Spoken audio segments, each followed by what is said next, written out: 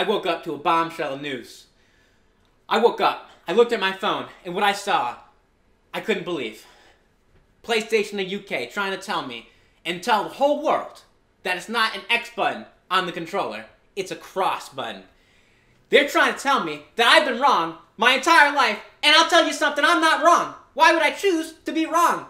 Everybody knows that it's an X button. It's not a cross button. I refuse to call it a cross button. I've called it an X button my whole life. I'll still call it the X button for the rest of my life. Nobody's going to call it the cross button. Now, some people say that if you look at a cross, all of the angles are going to be 90 degrees. And if you look at an X, some of the angles are going to be different. And of course, if you look at a PlayStation controller, the X has all the same degrees. But I say that's a bunch of bull because if you look at different fonts, it is different for each font. I don't know where they're coming up with this. They're just pulling this out of their head.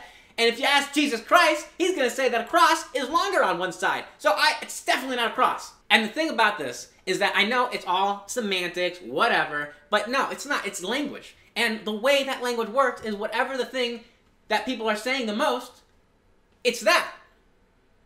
And people are saying X. They're not saying cross. There's even words that change. It's like the word gay. It used to mean happy, but nobody is using it like that way because it changed, because the majority of the people are using it for, well, you know, gay.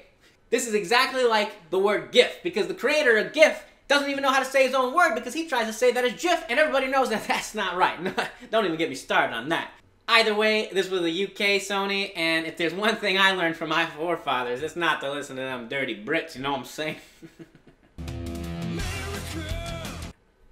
Just kidding. Cut that out.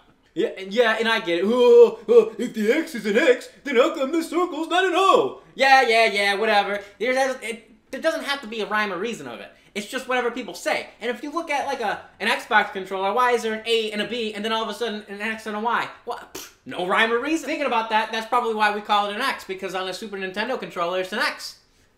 Nobody's gonna be calling that a cross.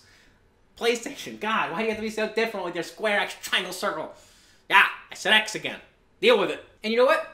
If I'm going to call it a cross, I'm going to call it an O, and then I'm going to call it a box, and then the triangle, well, that one has to be triangle. I can't think of another word for that one. So this would be the point where I would say to leave a comment below on what you think it should be called, but obviously we're all going to say X, so it's pretty redundant to say leave a comment if I know what the comment's going to be. So, if you are one of those people who says it's cross, I actually don't want you to comment, because I don't want to have to go through this anger again, because I have not been wrong for my entire life.